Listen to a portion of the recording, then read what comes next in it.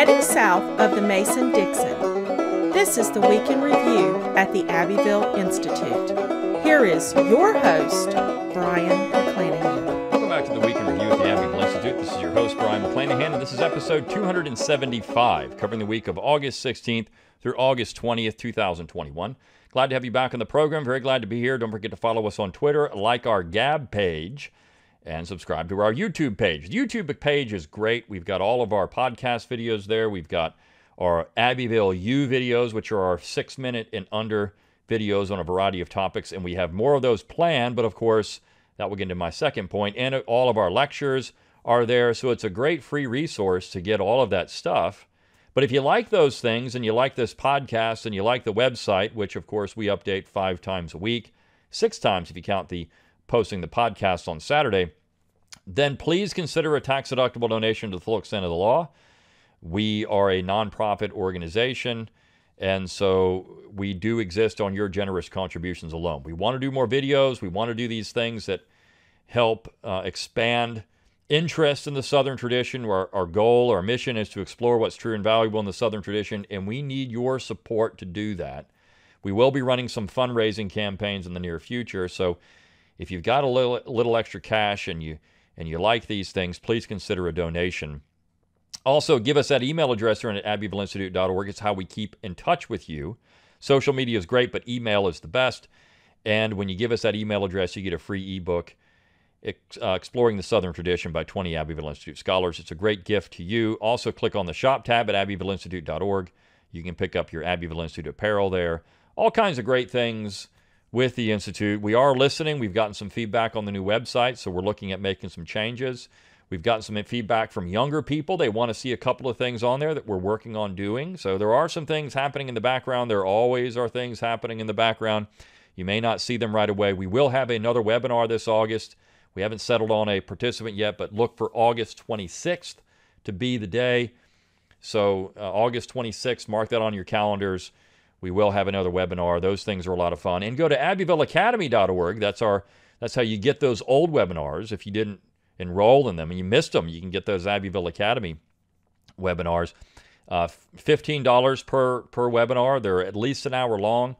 So think about it like a movie ticket, right? And of course, you can download it and watch it forever. So it's $15 and it's yours.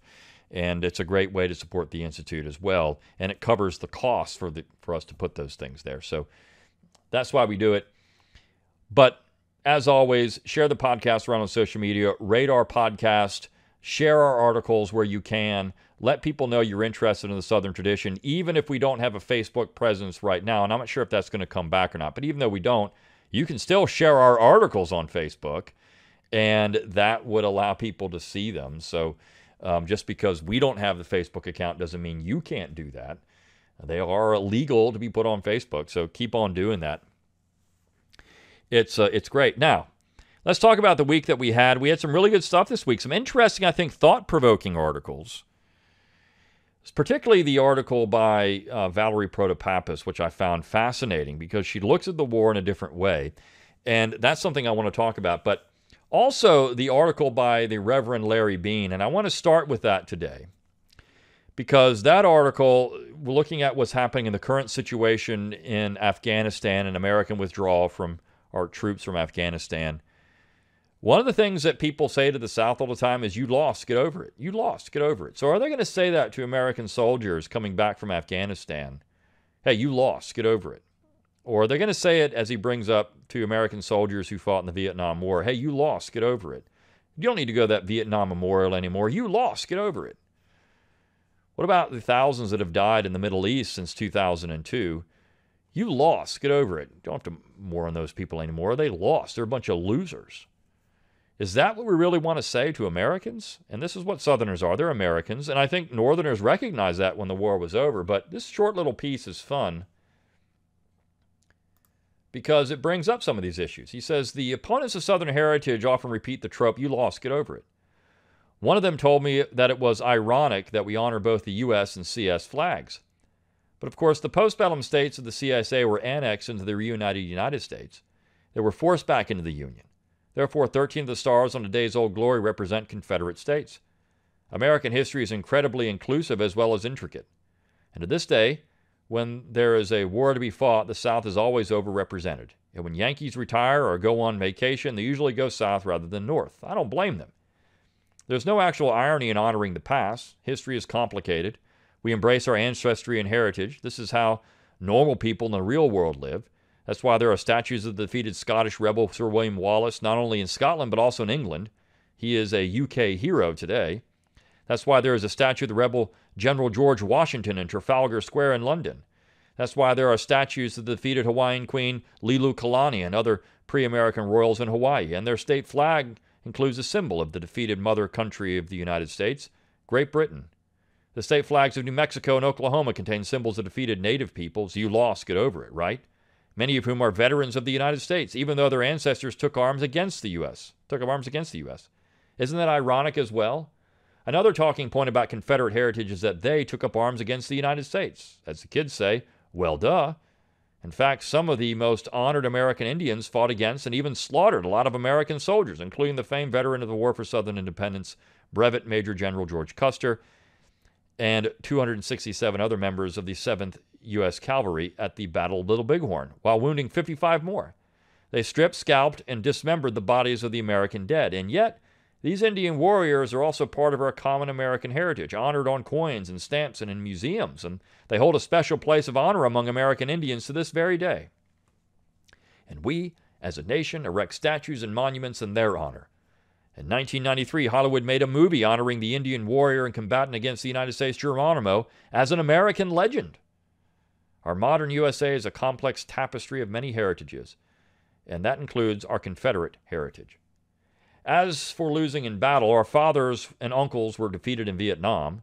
There are many who believe the Vietnam War was not a good cause and an appropriate use of American military force, but of course, we honor these men as our countrymen, our relatives, and as part of the tapestry of American history and heritage. And we especially honor the fallen with the memorial wall in D.C. The surviving veterans and family members of the dead, even those who believe the cause was less than righteous, reverently visit that memorial. What kind of person would tell the family members who honor these men, you lost, get over it? Would they say that to the visitors at Auschwitz? Would they say that to the descendants of slaves? Would they say that to a mother whose children were killed in the line of duty as first responders? Perhaps no. Perhaps so. Maybe. Our country has not only lost its history, it's lost its heritage. It's lost its soul. And so, the last part where he says, would they say that to these people? Absolutely they would. The Vietnam Memorial and other memorials honoring veterans are not well liked by the left. They've attacked World War II monuments. These are things that they've attacked because they represent something else. Even if they're a victorious monument, they represent a period of time that these people on the left don't like. By the way, this blog was originally published at Reverend Bean's website, Father Hollywood. You can look that up. He does great work there. He's a Lutheran priest and just a fantastic writer and also social critic. So if you like this little piece, you'd like what he writes at Father Hollywood. He lives in Louisiana. But would people say this? Maybe today they would, but we don't. We honor people, but we just can't honor Southerners. We're selective in this, and I think that's the great travesty of all of these things that happen in American society. And so I love this little piece because it gets right to the heart of the issue. What's going on in American society is a wholesale transformation of civilization. We're elevating the worst to the top and taking the best and putting them at the bottom in terms of culture. This is what we're doing on a regular basis. And so a couple of the pieces this week get into that. And I want to talk about Valerie Protopappas' piece on Thursday. So it was a civil war after all. Her piece is interesting because it gets into this idea of what is the South and what is the war and what did the war mean and what caused the war and what kind of war was it? We would say, and of course Bean mentioned, it's a war for Southern independence. It was a war for the South to gain their independence. A civil war is fought over the control of a government. And we know that the South didn't want to control the United States government. We know at that point they had left, and they weren't going to come back, even with overtures to try to make slavery permanent in the South. If you say the war was all about slavery, why didn't they come back at that point? Or even when overtures were made about having the Missouri Compromise line extended to the Pacific, I don't think South Carolina would have come in after that. South Carolina was done. They were just going to leave. So even when Lincoln in 1865 said, look, come on back in, we'll postpone this 13th Amendment thing. You come back in, it could be 1890. It could be whatever. They didn't come back. They didn't come back because independence was more important than slavery. Independence was more important than anything. These people were fighting for hearth and home, and that's what they wanted, and you were going to have to defeat them entirely to have it change. But was it really a civil war? Lincoln called it that. He called it the War of Rebellion, but he also called it a civil war, and of course people talked about that and spoke of it in those terms, and we still speak of it in those terms to this day. But was it really that? She makes a pretty convincing case that it really was a war of two nations for the control of one. What kind of nation would America be? Would it be the old American nation, if there was such a thing? Or would it be a new American nation that destroyed the old founding republic or federal republic? Would it be that, or would it be the federal republic of the founders? Which nation would we have? And she brings up some of the issues, economics. She says it wasn't all about economics. It can't be. It can't be all about that, because why would Lincoln abuse the section that, whether they paid the tariff or not, but it's still a productive section in the United States, why would they abuse it? And of course, you can look at what happened after its colonies, and of course the North still continued to make money on the South even after the war was over. But why would they do that? And even if you say it's a free trade zone and Lincoln is going to bristle at that, I mean, that certainly is an argument. But it can't be all about that. And of course, it wasn't about slavery. We know that because there were overtures for the South to come back in, as I said. But it had to be something else, and it was a cultural conquest. What kind of America were we going to be? Were we going to be dominated by New England or dominated by the South? And of course, New England won. So we're dominated by New England, which is why you have cancel culture today. It's why you have woke culture today. It's why you have these things, because those are the political Puritans. That's what they are. And so when they come after the South, they're coming after the last vestige of traditional America. It's it. That's all there is. There's the South. There's a Southern tradition, and that is pretty much it. And when I say the Southern tradition, of course, I'm talking about the Jeffersonian tradition. This is something that the dimwit Michael Anton remarked when he was attacking me about, well, don't they know that there's all these Midwesterners out there and Westerners that wouldn't, they were former Union states and they're not going to be part of the South. Yeah, they're Jeffersonians. And how many of those people in those states came from the South anyways and moved to the West? A lot of them. And so they were Jeffersonians at their core, which is the core of the Southern tradition. This is where people like Anton, the Claremont people, and neoconservatives, they really don't understand American culture. They don't understand it. They don't understand the core of it. They live in a world of ideology. They live in a world where America's a proposition nation, and that's it. That everybody can just get on board with an idea. It doesn't matter who you are, your background, or where you're from, or none of that matters. It only matters about an idea. It doesn't matter about real, tangible things, which is culture. So Jeffersonianism has that. Real Jeffersonianism, not the proposition nation distortion of Jeffersonianism, but what Jefferson really was, which was a Virginian, his country. First and foremost, when he was asked, can you tell about the United States? No, I can tell you about my country, Virginia. That's what he could tell you about, his country, Virginia. That's why he wrote the Notes on the State of Virginia. And his vision of reform stopped at his mountains. That was it. It's right there. So he might want to reform Virginia. He was interested in education reform and other things in Virginia, but he wasn't interested in reform in New York or South Carolina or Massachusetts. Even when he was contacted by the Danbury Baptists, and he said, you know, one day I hope that religious freedom comes to you. It wasn't going to come from the federal government. It was going to come from the people of Connecticut. And that's where we get this idea of Jeffersonianism. Real federalism, local matters. Place matters. Where you're from matters. These are things. These are tangible things. Ideas can't meet that. Ideas can't do it. So when you talk about the Civil War, what was lost in it, if it really was a civil war, it was that tangible thing of place. That part of America was conquered. That nation was defeated. I think it was still there. I mean, this is why you had the populists afterwards, and you had some things, and there were still Americans still hang on to this in a lot of ways, but the dominant became New England, and it was more about culture and power than anything else. I mean, look, you can boil the, as Jefferson Davis even said it in 1850, this all comes down to power. Who wants power? And the North wants it, and they will do whatever it takes to get it. And what we're seeing with the left today is generally that. They will do whatever it takes to get and maintain power. They don't care what they have to do. They just want the power. They want the ability to control things. That's the Puritan side of them. The Puritans just wanted to control stuff. Want to control this, want to control that. Not like me, you got to be like me. It's a type of cultural imperialism that's dangerous and destructive. So I love this piece from Valerie Protopappas because it takes a position that's a little bit different, or I should say even in some ways a lot different from what we normally talk about with the war. And again, as I mentioned last week, the Abbeville Institute is interested in more than just the 4-year period of the war, but this is not just about the war.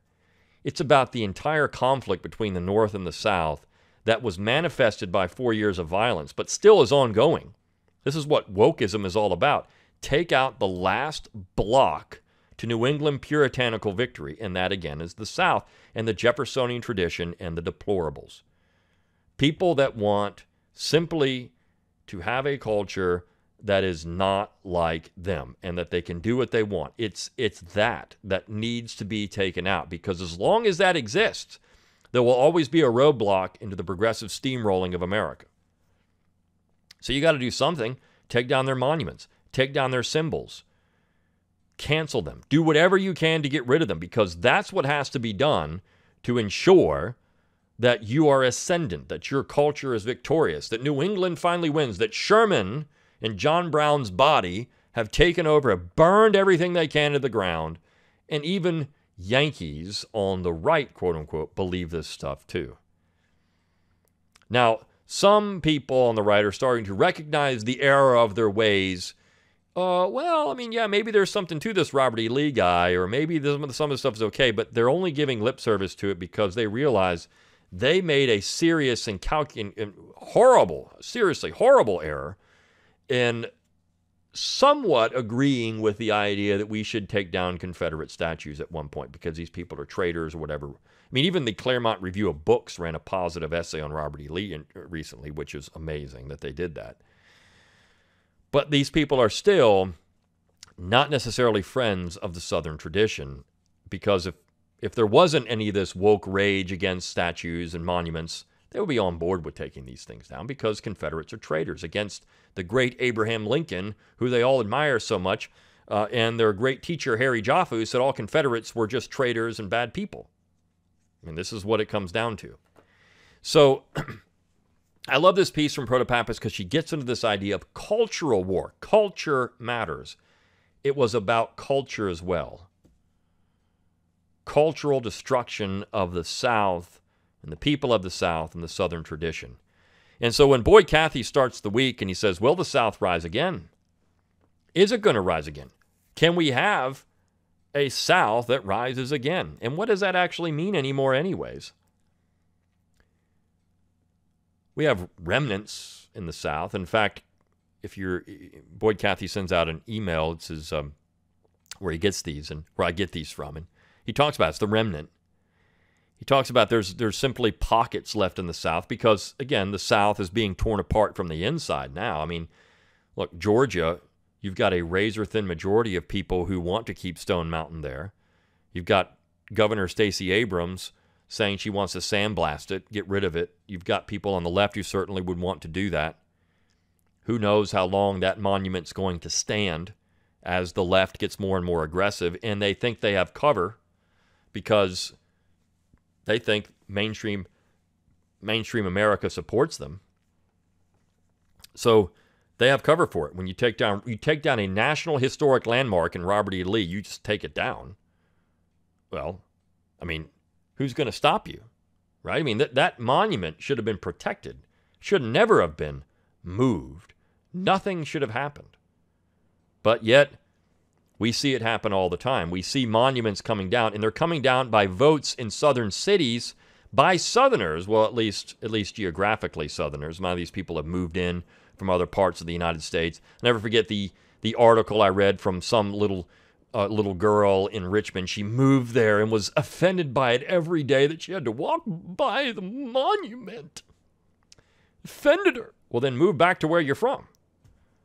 Stay there. That'd be a good idea. That's a nice thing to do. But no, that wasn't enough. She had to go out and protest and spray paint and destroy and then get her wish to get it torn down. This is the sad thing where we are in America. And, of course, put them at a sewage treatment plant because that's where these people belong, right? These monuments belong at a sewage treatment plant because these are essentially monuments to people that are lower than sewage. That's the message.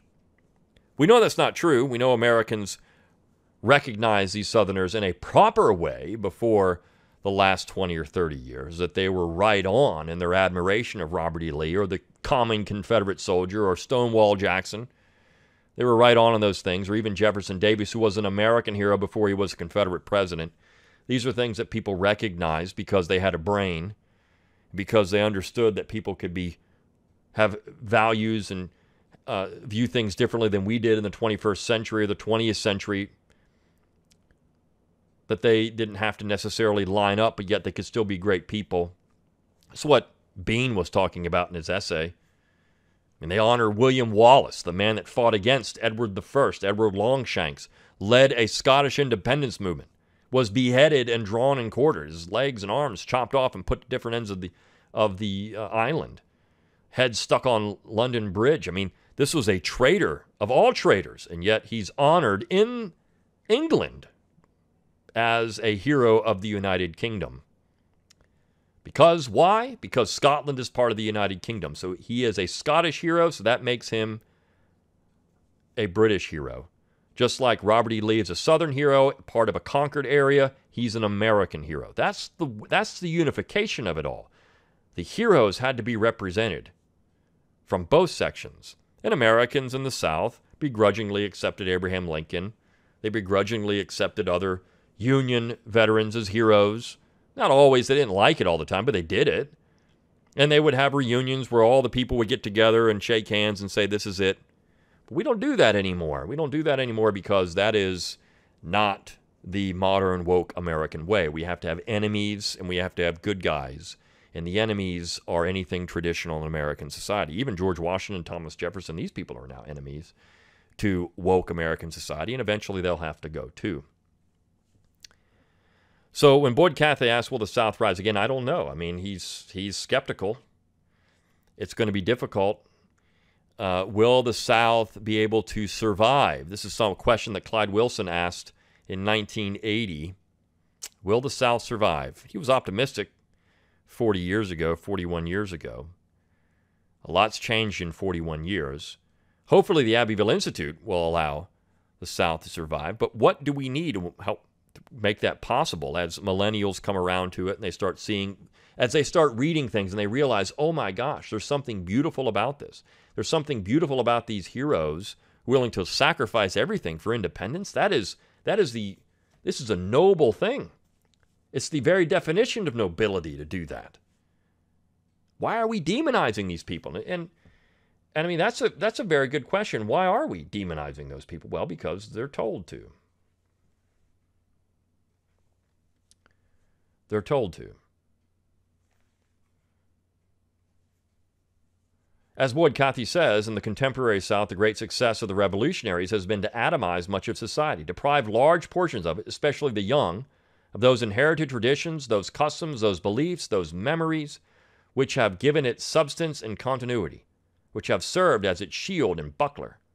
Instead of what Southern writer Richard Weaver called a communitarian social bond individualism, life centered around family and church, and indelibly defined by region and custom. Progressivism breaks and severs these bonds, isolates individuals, and renders them subject to the social decay and dislocation which an omnipotent managerial state in league with woke capitalism utilizes to advance its vision of a future society.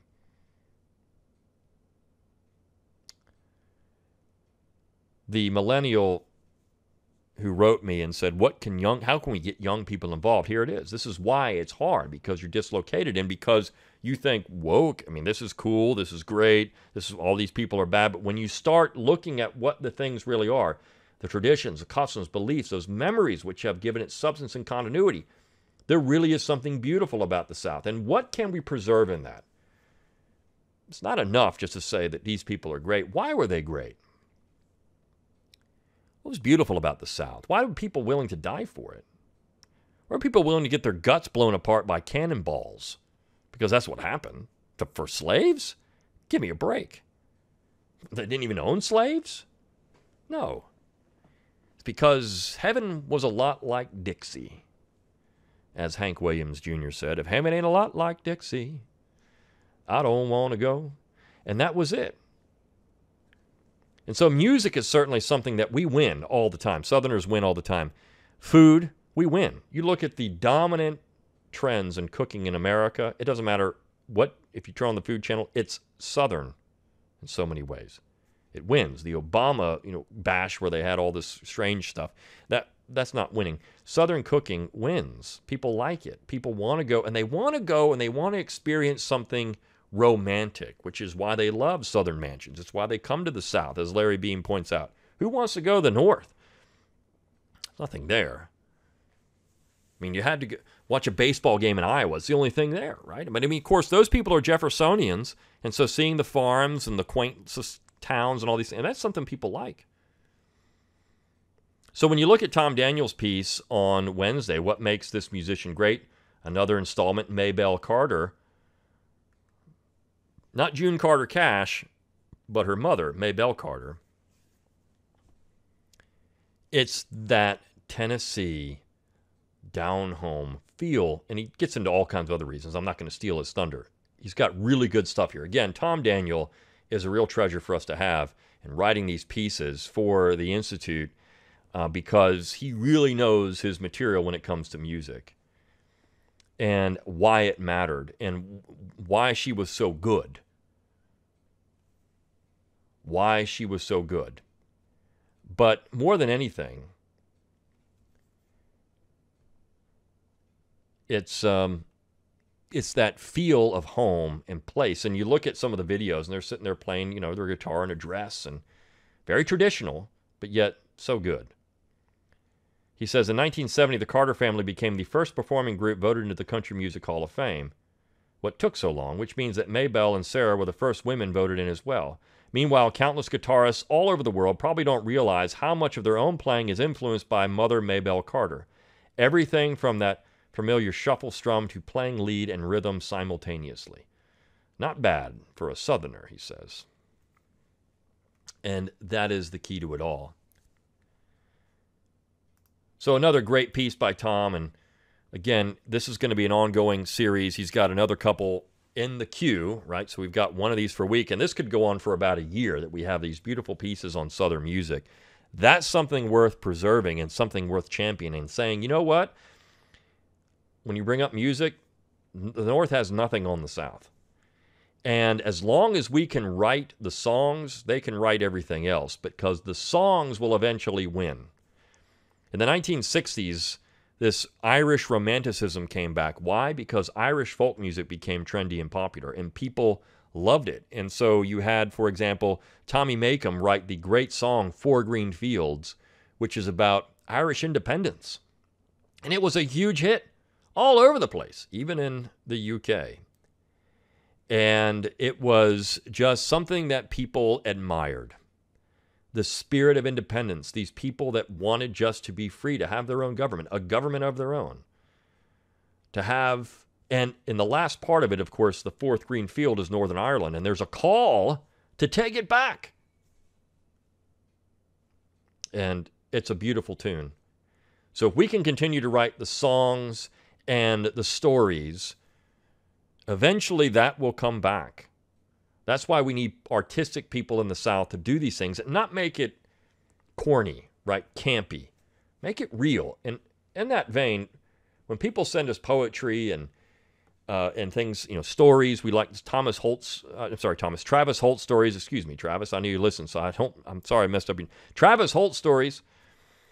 are so good, and we've had Abrielle writing poems for us, and we just have good people. Jim Kibler, and we just have good people doing these things, and the reason for that is because the South still has a story to tell, and there's still something real and tangible about it. And I want to talk about this last little poem that we ran on Friday. It's a great little poem, and it's by Tom Riley, and it's very short, one stanza, and it's titled "The American" or "American Aurelius." Esteem you for your genius just a little, but most of all, your people love the peace that stood behind your fury. In the middle of your much troubled heart there dwelt surcease, from trouble's weight and unrestrained increase, from victory's excess, defeat's despair. The calm philosophers of ancient Greece had nothing on you, old Marsa Robert there. Oh, sure, you had a temper and would dare to show it off now and then. Was that a flaw? Our flawed humanity can hardly care. Only the smallest souls here ought to gnaw. Your whole life built a monument to duty, a structure now unparalleled for beauty. Think about that. His whole life was a monument to duty, unparalleled for beauty. Only the smallest souls here ought to gnaw, to chew at it. The smallest souls. This is such a great, again, they can write all the stuff they want. They can tear down the monuments. They can do that. And they will. But as long as her tradition survives, it will come back, because people will recognize it. It will be back. The green flag was illegal in Ireland for years, and it came back. These things can come back as people see the real side of these things, and they realize the mistake that's being made. I think that's what's going through Claremont right now. Oops, we made a mistake. It all has to come back. But it will take time. Until next time,